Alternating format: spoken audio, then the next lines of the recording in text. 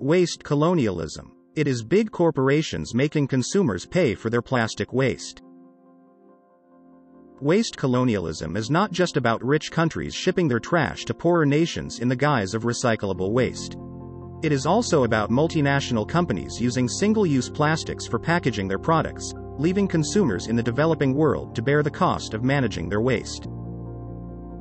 In 2019, Canada, Australia, Hong Kong and South Korea came under fire for their shipment of tons of illegal waste to the Philippines with unrecyclable and contaminated plastic waste, which goes against the Basel Convention, an international treaty that regulates the transboundary movements of hazardous wastes and other wastes and obliges the developed world to ensure that such wastes are managed and disposed of properly.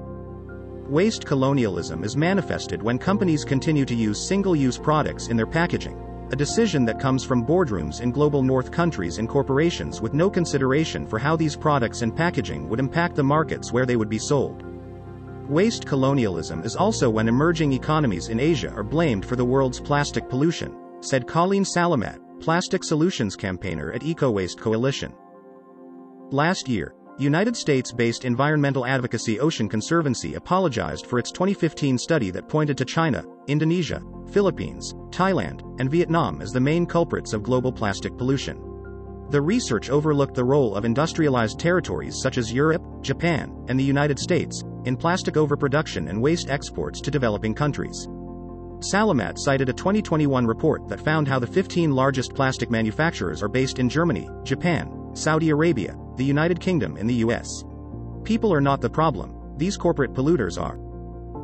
Consumer giants Coca-Cola, Nestlé, PepsiCo, Procter & Gamble, and Unilever have consistently ranked as the world's biggest plastic polluters, according to annual surveys of plastic debris found on city streets, parks, forests, beaches, and coastal areas around the world in the past 5 years.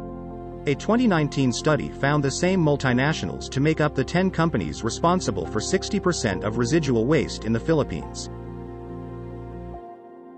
Environmentalists called on corporates to stop ignoring solutions from grassroots communities such as the refill and reuse system, where consumers purchase kitchen condiments, laundry products, and other household items by bringing clean and reusable bottles or containers to sari-sari stores or Philippine versions of convenience shops.